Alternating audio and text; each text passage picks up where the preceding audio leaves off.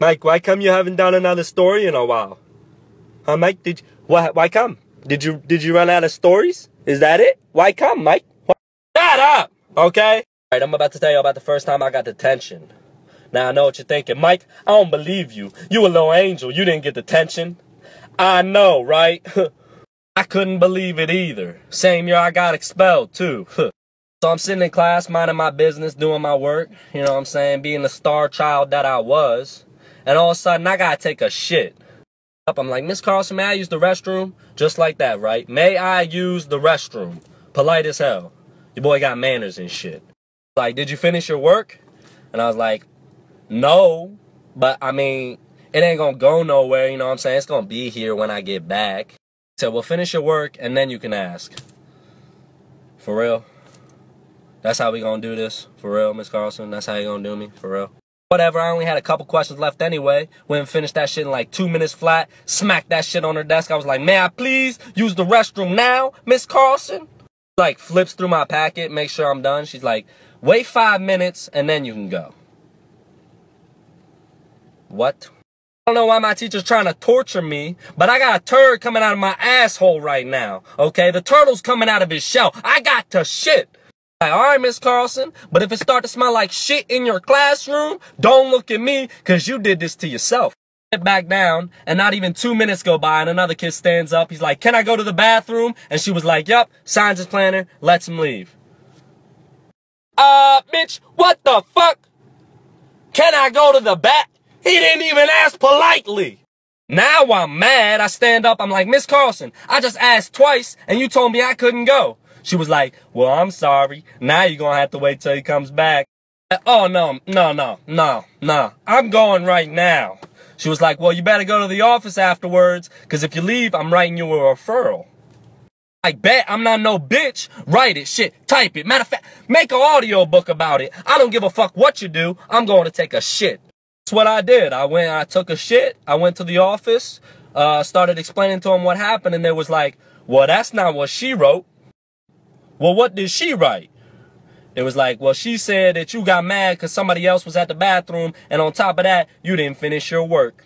I'm like, oh, that's what she wrote. Okay, let me see it. Oh, she damn sure did. Okay.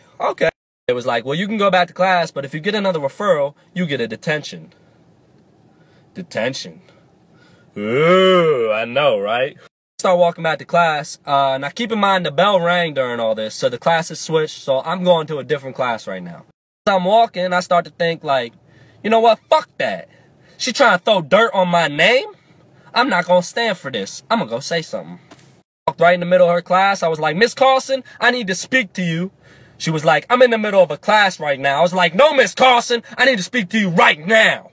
So we walk outside and I'm like, so you just gonna lie? That's how it's gonna be, Miss Carlson? You just gonna lie, huh? That's what it's gonna be, huh? She tries to play dumb with me. That's where she fucked up. You can't play dumb with a dummy. She's like, Michael, what are you talking about? And I'm like, Miss Carlson, you and I both know that you lied on my referral. She was like, I don't got time for this. Walks back in her class. Bitch, you better make some time.